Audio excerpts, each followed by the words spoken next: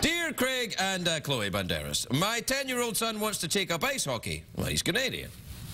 As his mother, I'm concerned about concussions and broken teeth. How can I convince him to choose a safer sport? You can't. That's awful. You can't persuade a 10-year-old Canadian boy that wants to play ice hockey not to play ice hockey. That's like the reverse of Billy Elliot. Right? That's right. Next thing you know, he turns to curling. Yeah, he turns to curling, and then from... You know what? Curling's the gateway sport to heroin. Yeah.